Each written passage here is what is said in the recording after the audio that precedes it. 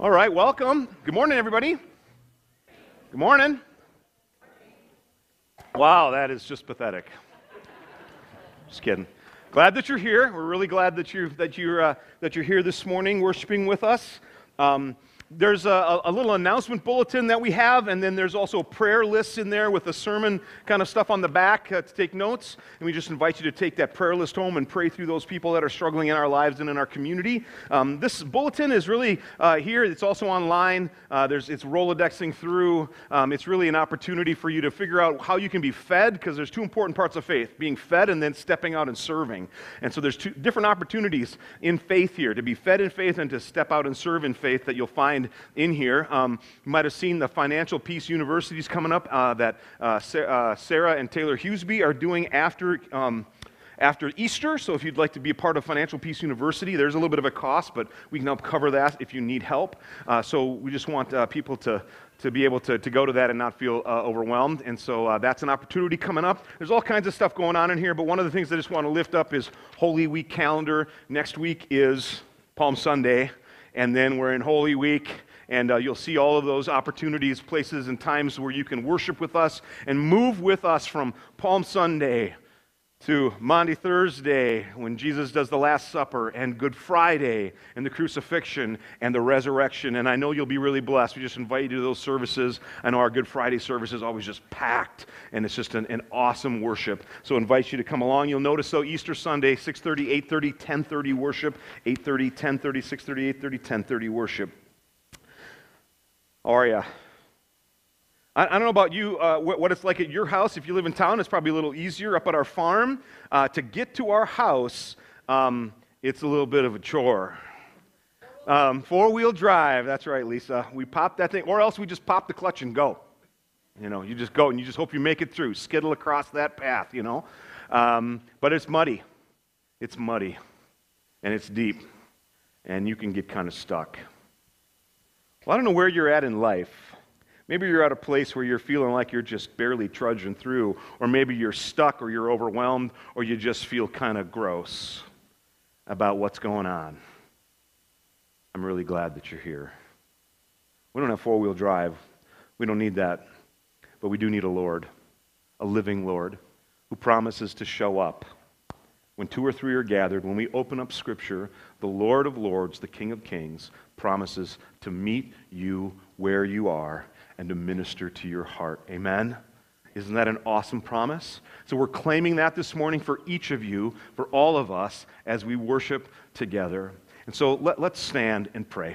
Heavenly Father, thank you for an opportunity. Thank you for the opportunity that we have to gather together, the ways, Lord, that your Spirit gathers us, Lord, the way that your Spirit pours itself out, that you pour your Spirit into our lives and into our worship, Father, that you meet us, Lord, and that you minister to our hearts and our minds, Father. We just trust those promises, and we're thankful, Father, for your word that's alive, that goes to work on our hearts and our minds. And we pray, Father, that you would do that this morning. We trust it. We pray for an outpouring of your Spirit in our lives, in this place, in Jesus' name. And all God's people say,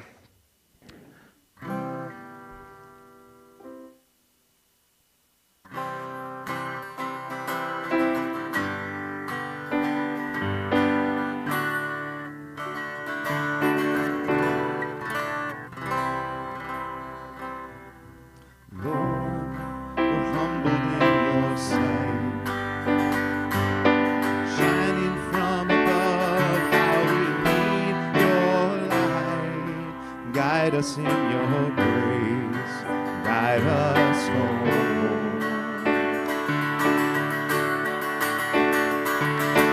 Lord, be all that we can see. We ask for you to come, oh, we are on our knees. Save us by your grace, lead us home.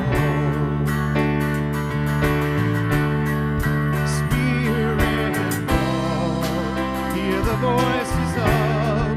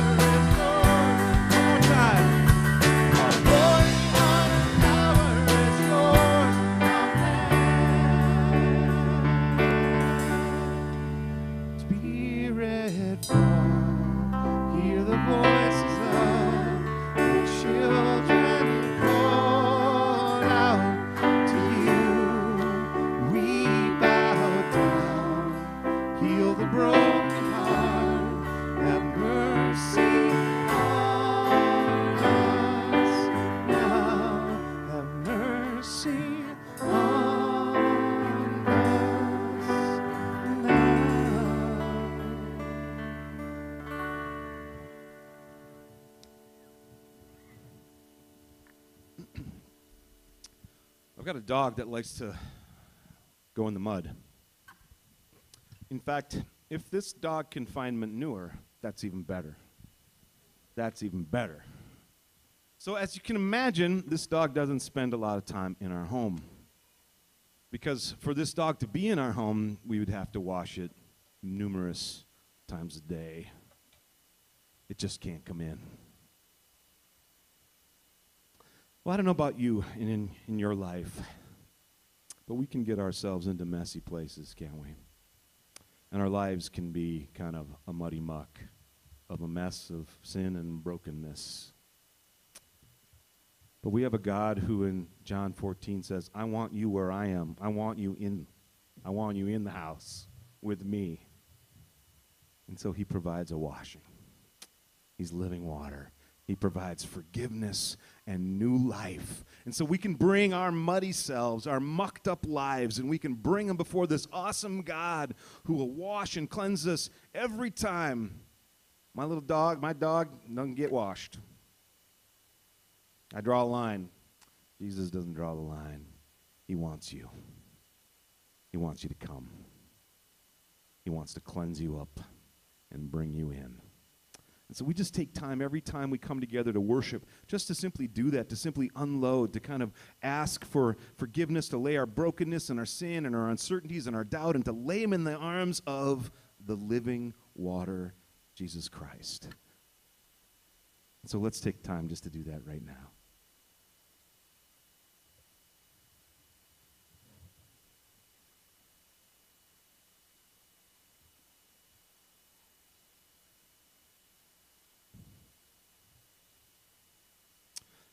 Oh, he loves the sound of your voice. Even as you lift up your brokenness and your sin, he loves to pour out water. And he speaks this into your life this morning.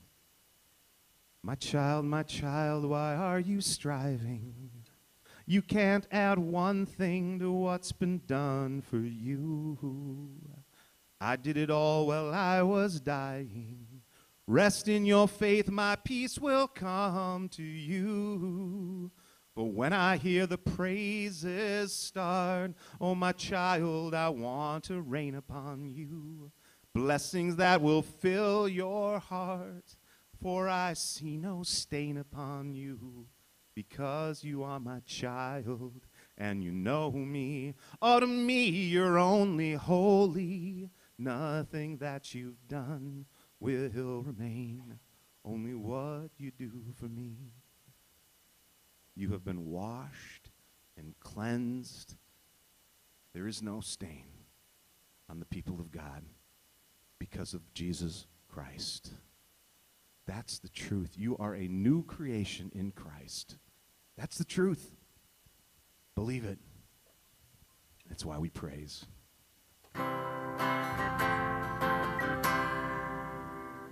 Wonderful, merciful Savior, precious Redeemer and friend, who would have thought that a lamb could rescue the souls of men? Oh, you rescue the souls of men. Counselor, Comforter, Spirit we long to embrace. You offer hope when our hearts have hopelessly lost their way. Oh, we hopelessly lost our way. You are the one that we praise. You are the one we adore. You give the healing and grace our hearts always hunger for. Oh, our hearts always hunger for. Almighty, infinite Father, faithfully loving your own. Here in our weakness you find us. We're falling before your throne. Oh, we're falling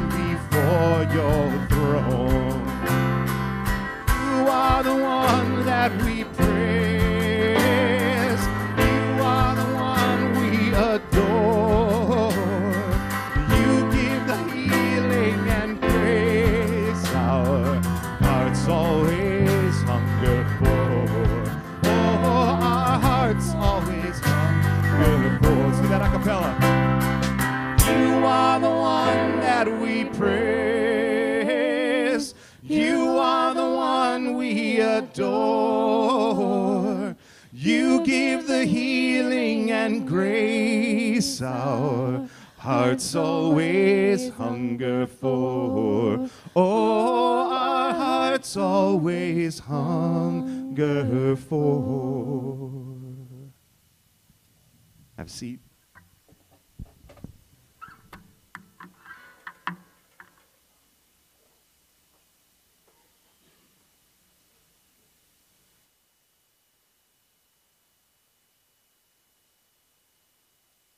I almost panicked. I set the coffee on the other side of the podium. I didn't see it. All is well. God is good. We're going to open up to 1 Corinthians chapter 1 this morning. 1 Corinthians chapter 1, please. Starting at the 18th verse. Now, we've been going through promises of God over the last, whatever it is, 7 weeks or better now, 9 weeks now, the beginning of this year. And we're coming to a close here today with this kind of final promise, and you'll hear about it because we're coming into Holy Week. And so we're going to read 1 Corinthians, and then I'm going to do that kind of setup that I've been doing to kind of talk about where we've been. It's the last time you're going to hear it, but for those of you who've not been around, you'll get an opportunity of what's been going on. So 1 Corinthians chapter 1, starting at verse 18, "For the message of the cross is foolishness to those who are perishing. But to us who are being saved, it's the power of God. For it is written, I will destroy the wisdom of the wise, the intelligence of the intelligent I will frustrate. Where is the wise person? Where is the teacher of the law? Where is the philosopher of this age? Has not God made foolish the wisdom of the world? For since in the wisdom of God, the world through its wisdom did not know him, God was pleased through the foolishness of what was preached to save those who believe. Jews demand signs, and Greeks look for wisdom. But we preach Christ crucified, a stumbling block to the Jews and foolishness to the Gentiles. But to those whom God has called, both Jews and Greeks, Christ, the power of God and the wisdom of God. For the foolishness of God is wiser than human wisdom, and the weakness of God is stronger than human strength." All right, let's pray. Father, thank you for the gift of your word. And we pray, Father, that as we open it up this morning, as we talked about earlier, as we brought to you before in our prayers, we know that, Lord, that when you pour your Spirit out, you give us understanding of Scriptures, that you open up our hearts and our minds to understand what your word is saying. And we know that it's alive, that it goes to work on us, that it interprets us. It's not us about us interpreting you, but about you interpreting and remaking us. That's finally what it happens when we read your word. You work on our hearts. You transform our lives. And so, Father, we pray that you would pour your Spirit out and do that again this morning. Go to work, Father. Do your surgery. Do your encouraging. Strengthen us in faith, Father. We ask for an outpouring of the Spirit. Empty me of myself and fill us, Lord, with your Spirit, that the words of my mouth and the meditations of our hearts might be acceptable in your sight. For you are our strength. You are our salvation. And all God's people say, all right, this is the last time I'm going to kind of frame up where we've been so we can kind of understand what's going on today. From the beginning of the year, we've been talking about New Year's resolutions, if you haven't been around. New Year's resolutions, but not our resolutions, not the resolutions that we are making, but the resolutions that God makes to us, the resolutions of God's promise to God's people, the promises of God. And we've been doing this as a way to kind of ground ourselves because our life has to be grounded not in our resolve, but in God's resolve, God's promises to us. And these are the things that we stand on. This is our firm foundation. So we've been reminding ourselves of our ground underneath our faith and underneath our lives. Because it's by these promises, the promises of God, that we move from a life where we strive to make a difference in the world to a life, right? We move from a life where we strive to make our mark in the world to a life that is marked in order to make a difference in the world for Jesus' sake. God's promises define us, God's promises fill us, and God's promises send us. So the first 6 weeks of this year, we talked about kind of personal promises that God makes to each of us, right? A new you, a living hope, rest for the soul, the forgiveness of sins, eternal life, abundant life. And those were the personal promises from God to you and to me. But they were never meant to hoard. Those weren't promises that we're meant to kind of keep and hoard and kind of keep to ourselves. Because as we receive those promises, empowered by those personal promises, what does God do? God turns us to the world. And as God turns us to the world, God pours out not just personal promises, but promises that guide our work out there in the world. So 2 weeks ago, we heard about God's promise of purpose. That as we turn and we receive these personal promises, and as we turn into the world, we have a purpose, a new purpose from God. And in that purpose, in that new purpose from God, we are grounded and we are gifted and we are going. Ephesians chapter 2 says that we were created in Christ Jesus for good works. That there's a purpose to the life and the thing that God is doing in us, that He sends us out there to do good works. And last week we discovered that as we turn to the world and our neighbors, not only do we have the promise of a new purpose, a real amazing purpose, but we also have the promise of power. The promise of power, the gift of the Holy Spirit, the power of God at work in you and me. The gift of the Holy Spirit. And it's by the Holy Spirit that we have the power to comprehend. We talked about that earlier. The prayer, the power to comprehend what Scripture says. We have the power that makes us confident and bold. We're not timid. And by the promise of power, we are capable. We can accomplish whatever God sets out before us by the power of the Holy Spirit at work in us. We are capable. Remember last week we ended with the same power that raised Jesus from the dead lives in us. Come on, the same power that raised Jesus from the dead lives in us, Romans chapter 8, verse 11. So now today, the promise of purpose and the promise of power, the last 2 weeks, all lead us into this last promise that we're going to talk about this year, is the promise of our proclamation. Promise of proclamation. We have something to say to the world. Amen? That was a little weaker than I like. We have something to say to the world. And so, as we do that, we're going to have 3 words that kind of guide us today as we look at this, as we look at the power of our proclamation. And the 3 words are madness, message, and mandate. And so you can see that on the back of your insert there. You can take sermon notes if you like. The madness of what we proclaim, the message of our proclamation, and the mandate that God gives us to tell the world about Jesus. So first of all, let's define proclamation, right? The definition of proclamation is a public announcement, especially one dealing with a matter of great importance. Well, when we tell others about Jesus, we are sharing a message of great, immense proportion. In Jesus, we're saved. Amen? In Jesus, we have been reconciled to God. Our relationship to God has been healed. We are children of the living God. Amen? In Jesus, we have the victory over sin, death, and the devil. Amen? This is a matter of great importance that we proclaim this message that God has given us. Is there anything greater than that? So what we proclaim, what we say, has huge implications for everyone who hears it. That's why we are public about it. That's why we speak to people about Jesus. And we have to stop here, and we have to remember this, because I think the devil loves to use this. The devil, I hear this from time to time in the culture, and even in the church. When I talk to people, they'll say things like, faith is a private thing. I think the devil loves it when we say faith is a private thing. Because what does that keep you from doing? Sharing your faith. If your faith is private, then I'm not going to step out with it because I don't want to offend anybody. But that is not what the reality of faith in Jesus Christ looks like. Faith is personal. That's where the devil loves to twist it. You have a personal relationship with the living God. He knows you intimately. He saves you particularly. In particular ways, He gives you strength for what you need in very specific ways. You have a personal relationship with Jesus Christ. But that does not mean, don't let the devil twist it to say, so be private about it. You have a personal relationship with Jesus, but we are called to live out our faith publicly. Amen? We are called to live it out in public ways. We are called to speak to people. It means that none of us are exempt from proclaiming, from telling this message of great importance to people.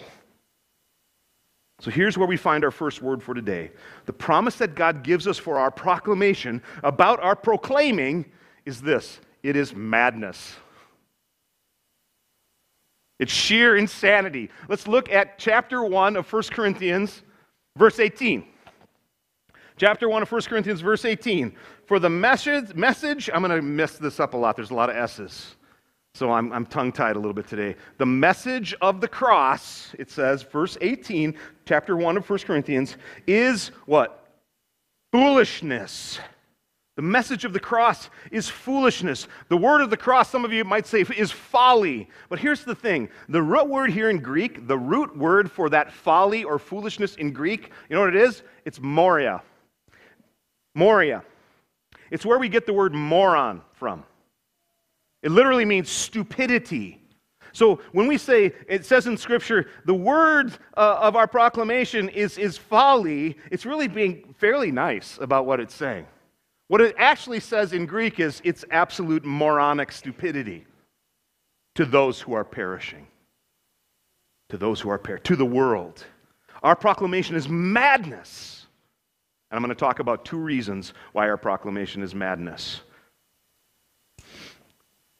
First of all, because God uses us. Come on, you and me. That's the first reason that our proclamation is absolute madness, because God uses us, right? God uses us. The second is because of what we are saying, the message that we bring. And that's actually the second point that we're going to get into, because those 2 things are kind of tied. The madness, the folly of this proclamation is also tied to the message of what we bring. So we'll get into that in a minute. But first of all, let's look at verse 21. 1 Corinthians 1, chapter 1, verse 21. For since in the wisdom of God, the world through its wisdom did not know God, God was pleased through the, what? Foolishness, the moronic stupidity of what we preach, to save those who believe. To save those who believe. God uses our words to save others, us, you and me. Shouldn't God use some more capable people? Shouldn't God look for people without pasts or without any issues? I'm assuming that everybody in here has issues. Is that a correct assumption? Everybody's got a past, that they're not like pounding up on the door and going, hey, look. Wouldn't God want to use people without pasts or issues? People more capable? Well, let's look at the method of God's madness throughout Scripture. Who did God use throughout the witness of Scripture? When we go in the Old Testament, it's a mess. God uses incredibly broken people to bring his message of hope and life to the world. Right? You get Jacob, he's a con man. You get Moses, he's a murderer. We get Jeremiah, he's only a boy. And then we get to the New Testament, and Jesus picks 12 disciples. These aren't the brightest and the best bulbs in the bunch. Half the times they're just kind of bumbling. Denying, betraying, right? And that's just a few. We could go through a long list of men and women. In fact, we could go through the genealogy of Jesus and look at this long list of men and women that aren't overly qualified or capable, and some even hostile to God at first. But that's who God has chosen to be proclaimers of his good news that's found in Jesus Christ. It's madness. God even uses somebody like this guy named Saul. Remember Saul? Saul, a persecutor and a killer of Christians. Not only was he kind of like, I'm not really into Jesus, he was totally against Jesus. And he uses Saul to become a proclaimer of Jesus' life. Look at Acts chapter 9. We're just going to look briefly at that story of Saul, where he goes from Saul to Paul. Saul, and if you look in, you don't have to do this now, but if you look at chapter 7, the end of chapter 7, Saul is holding the coats of the people that stoned the apostle Stephen. So Saul is there holding the coats as people stone Stephen. You look at chapter 8, the beginning of chapter 8, it says Saul is given the authority to go out and persecute Christians. Same thing at the top of chapter 9, where we are. Meanwhile, Saul is breathing out murder and threats against the Lord's disciples. But on the way to Damascus, he suddenly meets the Lord. And the Lord speaks to him and says, Saul, why are you persecuting me? Right? And he falls to the ground and there's scales on his eyes. And he says, who are you, Lord? chapter 9 of Acts, verse 5 and 6. I am Jesus whom you're persecuting. Now get up and go to the city, and you'll be told what you must do. And there in the city, he meets a guy named Ananias. And Ananias is a disciple, is a follower of Jesus. And Ananias doesn't want anything to do with Saul because he knows who Saul is, right? He's a persecutor of the church. Why would I go to find Saul? But the Lord says in a vision, go and find this man Saul. Go. And look in verse 13 there. He says, Lord, Ananias answered, I've heard many reports about this man and all the harm he's done to your holy people in Jerusalem. And he's come here with authority from the chief priest to arrest and call on that any who call on your name. But the Lord said to Ananias, go. This man is my chosen instrument to proclaim my name to the Gentiles and their kings and to the people of Israel. I will show him how much he must suffer for my name. And when you get down, you go down to chapter 1, this same chapter 9, you get into chapter 9, verse 20, 21, 22. Immediately Saul is in the synagogues preaching Jesus to people. And the church is just, they're freaked out. They're like, what is going on here? Is this guy for real? But look in verse 22 here. Yet Saul grew more and more powerful, and he baffled the Jews living in Damascus by proving that Jesus is the Messiah. By proving that Jesus is the Messiah. Paul would go on and write much of the New Testament. Much of the New Testament. So what does that mean for us? Why did I bring up the issue of Saul? Who is now Paul, the Apostle Paul, writing the Bible, much of the New Testament. Well, in this time and place, right now, in the history of the world, do you know who God has chosen to be proclaimers of his love, grace, forgiveness, and promises? You're like, let's go, honey. Let's go back out to the car. You. Not because you're super capable, not even because right now maybe you're not even very faithful. Maybe you're like Saul, you're here kind of out of spite. But I believe God brought you here today to make you and to turn you into a proclaimer of truth for the world. God is choosing you and me today to bring his love and his grace. Anyone with ears today to hear, let them hear. God has chosen you as his proclaimer of love and grace through Jesus. A few weeks ago, some of you know I was down in Northfield doing a show with an old band that I was in. We've done 3 shows in 30 years, so that was kind of interesting. It went great, and we went into the recording studio. That was really, really fun to do that again. While I was down in Northfield, where I went to college and where we were doing this concert, I ran into somebody at night. We were out after we were practicing, and another friend of ours was playing a concert, so we were out at this concert. And I ran into somebody I haven't seen in 25 years. Ran into this guy. I had not seen him. Walked in. I didn't even know he was going to be there. I had not seen him in 25 years. I walked in. There he was. And so we stood, we hugged, and we, hey, and talking. And at some point, he says to me, now you're a pastor, right? And there was kind of these question marks in every kind of word that he said to me, right? Now, you're a pastor, right? Right? And I go, yeah. I said, I'm a pastor of this awesome church in Marshall, down in southwestern part of the state. And then he kind of looks at me out of the corner of his eye, and I had my hair down at the time, so I was incognito. So I had my hair down, and he kind of looks at me out of the corner of his eye, and he goes, what kind of pastor are you?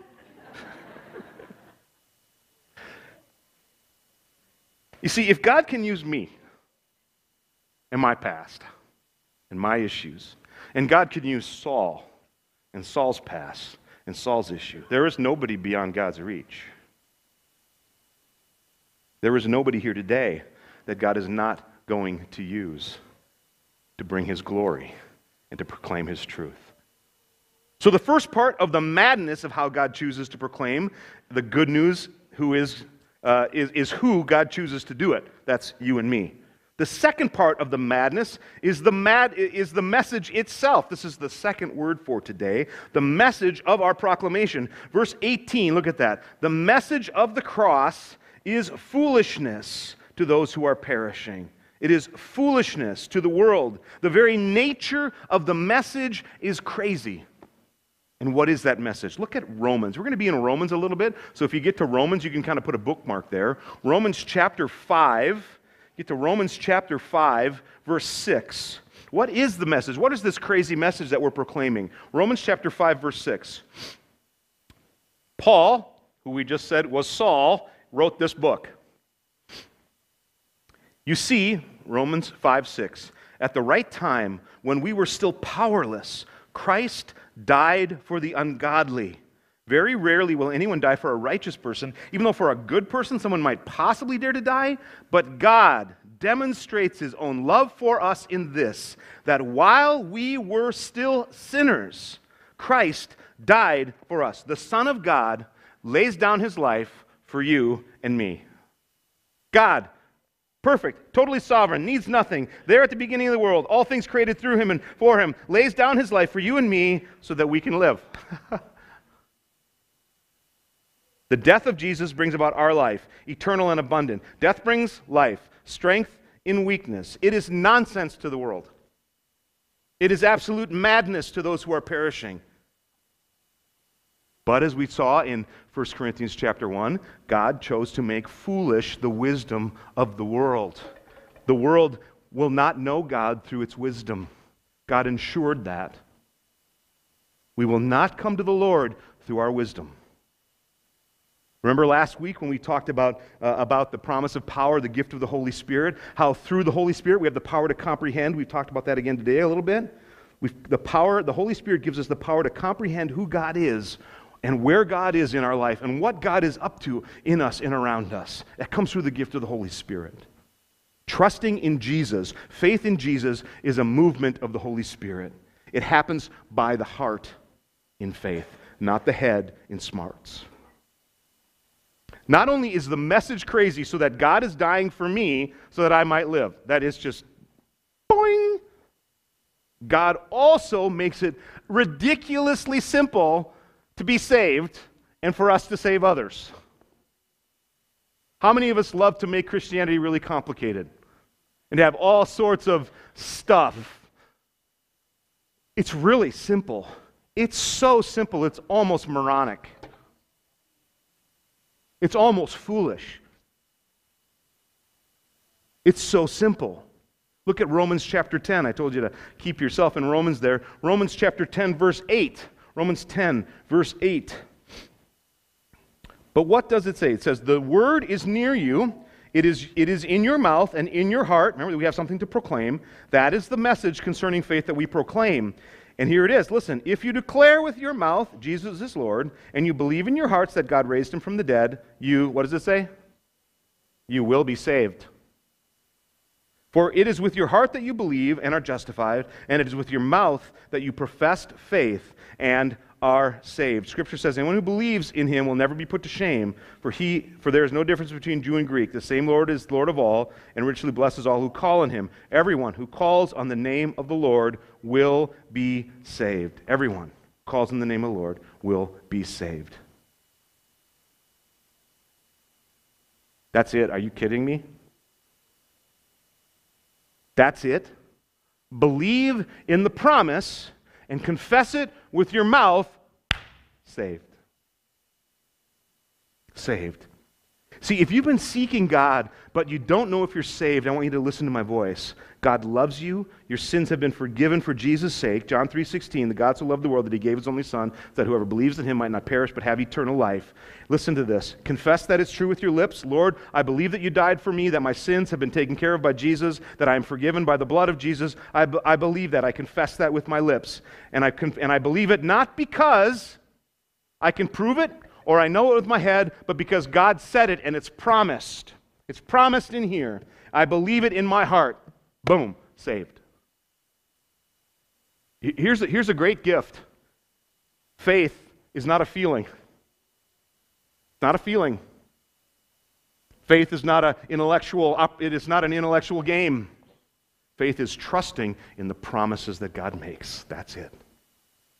When we trust in the promises God makes, and we confess it with our lips, we are saved. We are saved. It is madness. And if you don't know if you're saved, I want to invite you to talk to me after the service or give me a call, and we'll pray together. We'll talk about what this new life looks like for you. But it is madness, this message, because through it the wisdom of the world was brought down and made nothing so that the wisdom of God might rise. 1 Corinthians 1, 20 and 21. The wisdom of the world is made foolish, right? 20 and 21. Where is the one who is wise? For since the wisdom of God, the world through its wisdom did not know God, God was pleased with the foolishness of what we preached to save those who believed.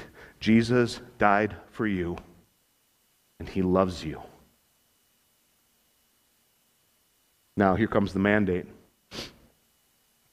Here comes the mandate. We believe in the madness of the message. Now we're called to step out and just speak it. That is the mandate. God says, speak up. Look at Romans chapter 10 again, where we just were. When you go on through that, Romans chapter 10, and I said right at 13, everyone who calls on the name of the Lord will be saved. And then look what it says. But how are they going to call on the one in whom they don't believe in? And how can they believe in one that they've never heard about? And how can they hear about someone if no one's preaching it to them? And how can anyone preach unless someone is sent? As it's written, how beautiful are the feet of those who bring good news. We have a mandate from God to proclaim what God has done for us. God tells us to bring the good news, that is Jesus Christ, to the world. Now, if you need to hear Jesus say it, you can go home tonight and you can read Matthew 28, verses 16 through 20, where Jesus says, go there, all authority in heaven and earth has been given to me. Go therefore, go, preach, baptize, teach, go tell others. It never says in Scripture that you need to understand everything theologically. Can I get an amen? Can I get a praise the Lord for that? Right? That somehow you have to, through dogmatics and theology, describe how salvation in Jesus Christ happens. That is not what God is asking of you. God says, tell them what I've done. Tell them who I am. It just says, go, talk about what I've done for you, and let them know what I can do for them. Share the good news, because the good news is Jesus. Amen? And it's really good news. Pastor Dave, that is not my gift. I can do serving really well. That's where my gift lies. I just am a behind-the-scenes person. Serving is real. I think a lot of guys would like to say that. I just like to serve. Yep, I understand that. And I understand that some of us have the spiritual gift of service. We're awesome at behind-the-scenes stuff. And maybe we're intimidated by telling or praying or inviting or even saying the name of Jesus. I get that. Somehow that can be a little prickly at times, right? I get that. But I also think that sometimes we use that as an excuse not to tell others about Jesus or speak the name or pray for them. Hate to break your bubble. I think sometimes the devil loves to use that as an excuse. Like, well, that's not my gift. I'm not going to say anything right now. Or I'm not going to bring up the name of Jesus. But we all, every one of us, must understand that our message is urgent and that others need to hear what God has given us to say. Remember what I said earlier, that God chooses you and me to save others through this foolish message? We have to say it. Have you ever been talking with somebody who's really going through it? You're just kind of sitting with them and listening, and whether it's they're worried or they're lost, and whatever's they're going through, they're just really going through it. And in your heart, you keep feeling this like, boink, boink, boink, boink. That ever happen to anybody? This poke? And you have this sense that you should say something, that there's a little bit of a weight pressing on you, that you should tell them about your hope, or maybe that you should pray for them, or you should name the name of Jesus and offer God's love and grace to them, or maybe that you should invite them to a Bible study or invite them to church, but there's something that just kind of keeps boink, boink, boink, boink, boink, boink. I'll do it again, boink. That's the Holy Spirit. That is God saying, tell them, tell them, tell them. Anybody left that kind of situation, not said anything, and then you, like, for a week, you're like, why didn't I say something? The door was wide open. God is going, I've put you in that conversation for a reason. I need you to open up your mouth and tell them about Jesus. Here's the deal. I don't want you to get overwhelmed by hearing this, that God is calling you to do this. Don't start feeling nervous or worried, because look at what God has promised about our proclaiming. I'm going to give you Isaiah chapter 55, verses 10 and 11. You can underline these words if you've got them in your Bible, or just circle them. Isaiah 55, verse 10 and 11 says this. Farmers, you'll understand this. As the rain and the snow come down, Isaiah is in about the middle of the Bible. It's after Psalms and Proverbs. As the rain and the snow come down from heaven and don't return to it without watering the earth, in other words, the rain comes down and does what it's supposed to do, it makes buds flourish, and so that it yields the seed for the sower and bread for the eater. Come on, farmers, we know this, right? That's what happens, right? It says, just like that rain, so is my word that goes out from my mouth. It will not return to me empty, but will accomplish what I desire and achieve the purpose for which I sent it. You see, it isn't your word that you're speaking. God's put it in your mouth. The word of life through Jesus Christ. What we proclaim is God's word. And if he's nudging you to say it, he'll give you the words that are needed. In fact, Mark chapter 13, verse 11 talks about being in a really bad situation where you're dragged before kings and councils, where you maybe been beaten, where you're asked to give an account. And Jesus says in Mark 13, verse 11, says, don't even worry about what you're going to say then. Don't get anxious even in the midst of real persecution, because I'm going to give you those words. I'm going to give them to you. Remember, it isn't you that have to do the work. You don't have to do the work of saving. That's God's work to save. Amen? We just proclaim what he has promised and what he's done for us.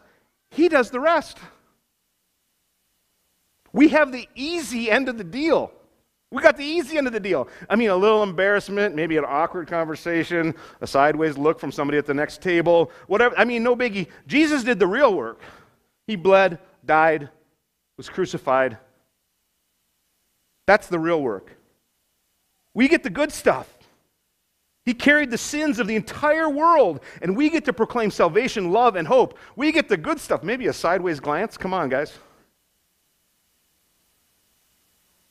We are promised that our proclamation will do amazing things in the life of the people that we speak Jesus into. This isn't a sermon written simply for you to ponder. I hate to tell you. God didn't lay this on my heart so you could go home and just kind of think about it. I want you to. But I believe that God gave it to me because there are people he is trying to reach in your life. People you know that he wants to speak with. And I also know that God wrote this sermon for me. That there are people in my life that I believe God wants me to talk to. And so I'm going to pray for God to use me in their life. I'm going to pray that God will open up doors for me to have conversations with them. I'm going to pray that God will fill me with a boldness so that when those doors open, that I step through them. And then I'm going to pray that he gives me words so that as I speak, they're the right words in the right way, in the right attitude, with the right kind of temperament and the right kind of temperature, that I do it in such a way that draws people in, not turns people off. How about you?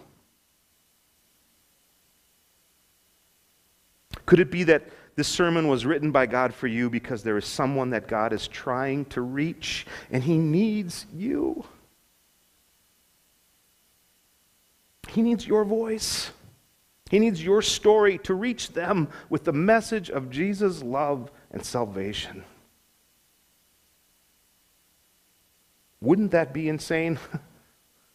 Almost moronic? If God used you and me? And this crazy message to save? It's madness. But we have a message and a mandate from God. Will you join me in telling the lost and the broken and the defeated and the doubting and the dying about Jesus Christ? See, I believe in God's promises, every single one that we've talked about these last 9 weeks. I believe that they are absolutely true. 2 Corinthians chapter 1, verse 20, all God's promises are yes in Jesus. Amen? I believe that they're all true. And I believe all of them, even this one, that God promises to use your and my proclamation to save. It's so urgent. So let's go. Let's pray. Father, thank you. Thank you for using this crazy way, this mad way of using us with an incredibly simple God believing in you is it. Salvation through Jesus Christ. In faith, and salvation happens. And you use people to speak the word to other people. It's just an incredible thing, Lord. You promise it. And so, Father, may we receive this promise this morning. And as we step out, I pray that you would bring opportunities for us, nudge us by your Spirit, and then open the door, and then give us a boldness to step out, and then give us words to speak, that we might be encouragers, proclaimers of your love and your grace, of salvation through Jesus Christ. Father, come. Pour your Spirit into us. Use us. We ask it in Jesus' name. And all God's people say,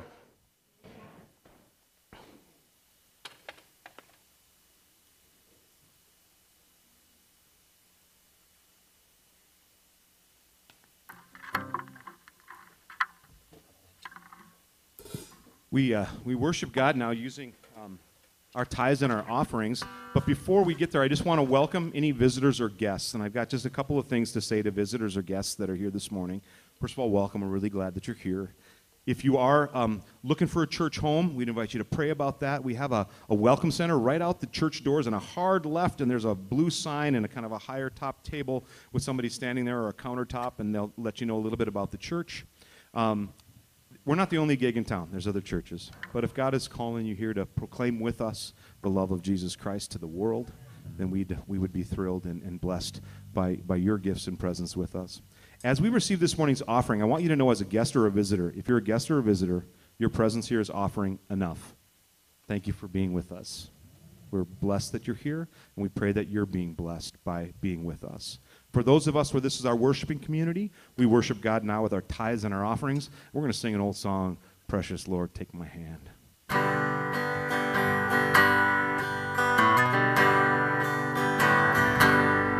Precious Lord, take my hand, lead me on, let me stand. I am tired, I'm weak, I am worn. Through the storm, through the night, lead me on to the light. Take my hand, precious Lord, lead me home. When my way grows drear, precious Lord, linger near. When my life is almost gone, hear my cry, hear my call, hold my hand, lest I fall. Take my hand, precious Lord, lead me home. When the darkness appears and the night draws near and the day is past and gone, at the river I stand, at my feet hold my hand, take my hand, precious Lord, lead me home. Let's do the first verse again. Precious Lord, take my hand, lead me on and let me stand. I'm tired, I'm weak, I am worn. Through the storm, through the night, lead me on to the light. Take my hand, precious Lord, lead me home. Take my hand, precious Lord, lead me home.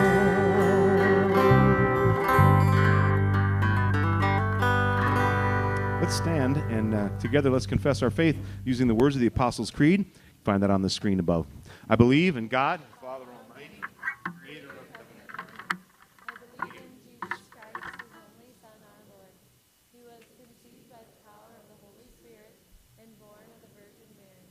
He suffered under Pontius Pilate, was crucified, died, and was buried. He descended into hell. On the third day he rose again. He ascended into heaven and is seated at the right hand of the Father. He will come again to judge the living and the dead. I believe in the Holy Spirit, the holy Christian church, the communion of saints, the forgiveness of sins, the resurrection of the body, and the life everlasting.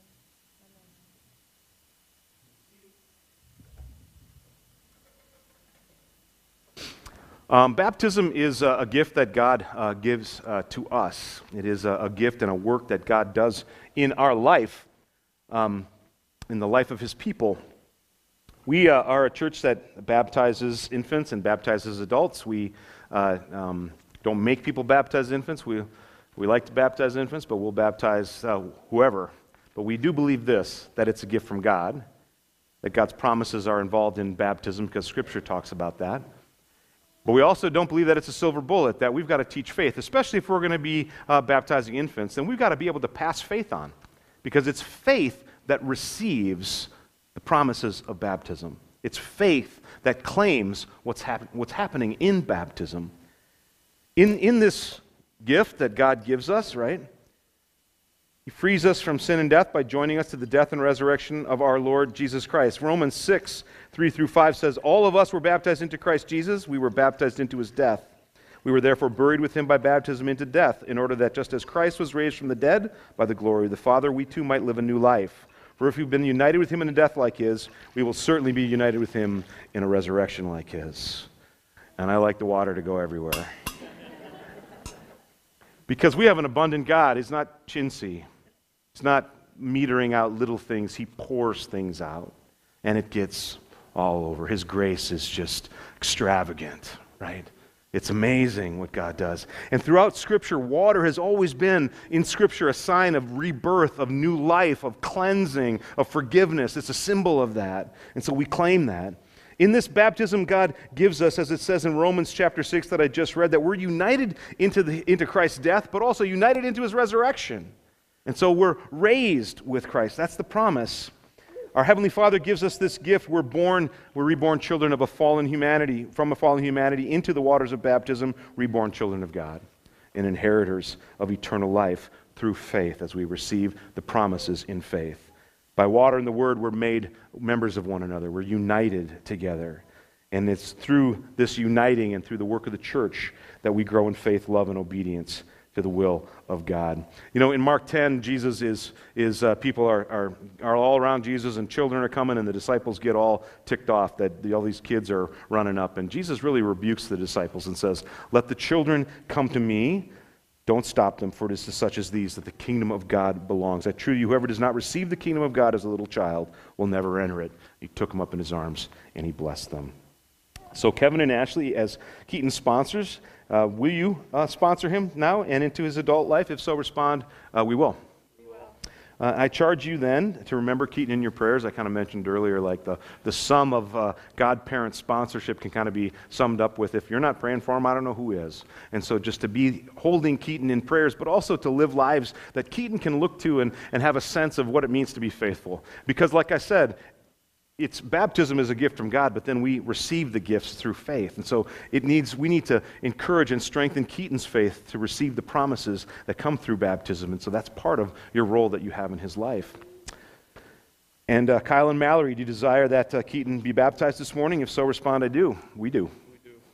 Then I charge you to diligently and faithfully teach him the Ten Commandments, the Creed, the Lord's Prayer, kind of the basics of faith, and to put in his hands the Scriptures so that he can have access to understanding who God is by the power of the Holy Spirit at work in his life. And then bring him around the church and bring him around people that are going to encourage him in faith and strengthen him in faith so that he can receive these promises.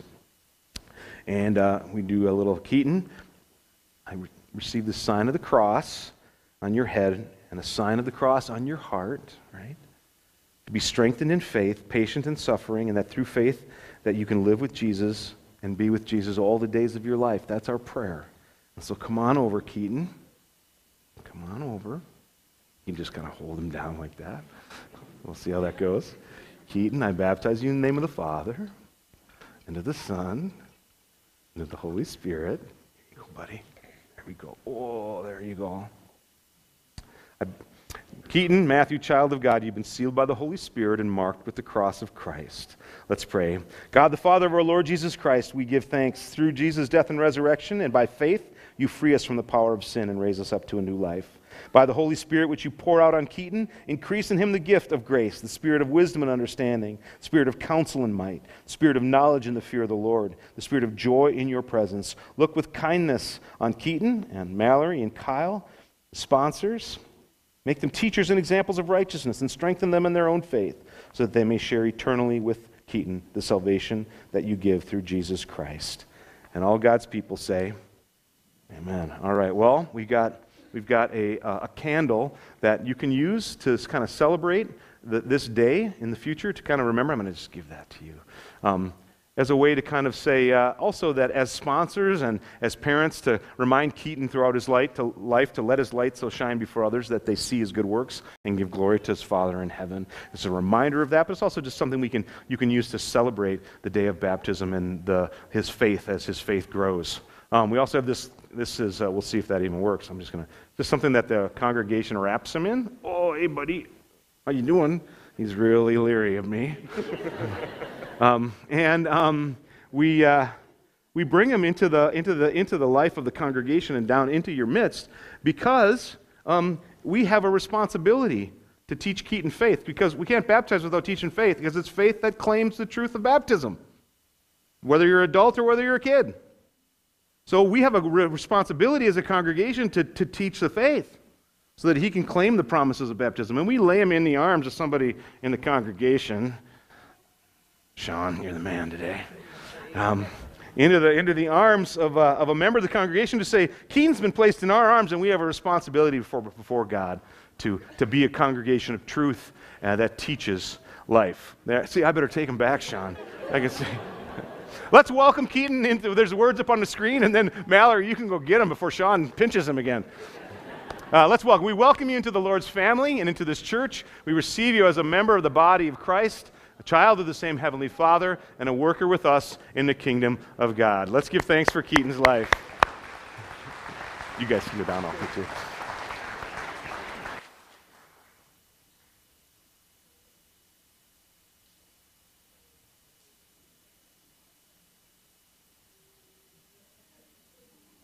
Well, please stand.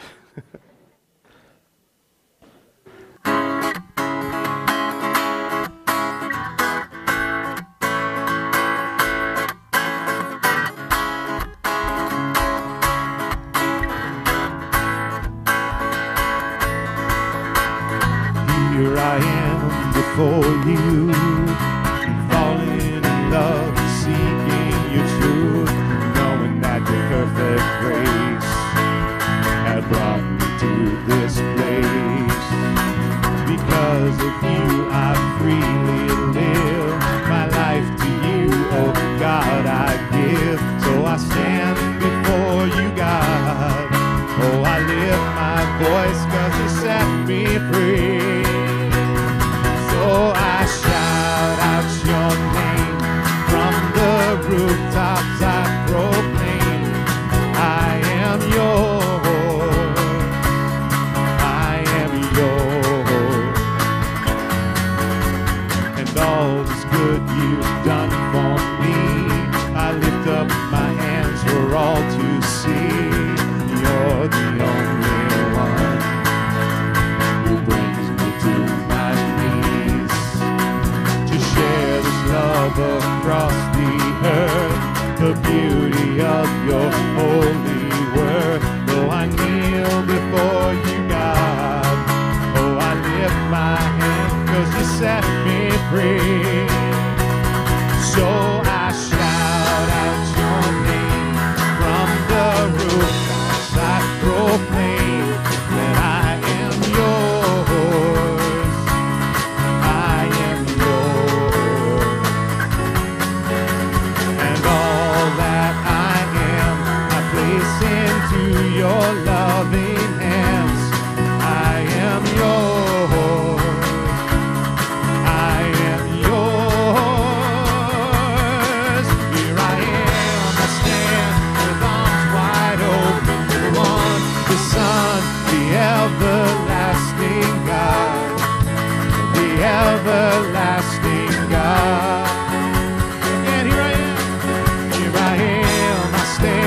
with arms wide open to the one, the Son, the everlasting God, the everlasting God. So I shout out your name from the rooftops, I proclaim I am yours, I am yours, and all that I am I place into your loving hands, 'cause I am yours, I am yours. So I shout out your name from the rooftops, I proclaim I am yours. Go in peace and serve the Lord. Have an awesome day. May the Lord bless you and keep you. Make His face to shine upon you. Look upon you with favor. Grant you His peace. We have prayer partners up front. Welcome center in the back. Blessings on your day. I am yours. So I shout out your name from the rooftops, I proclaim I am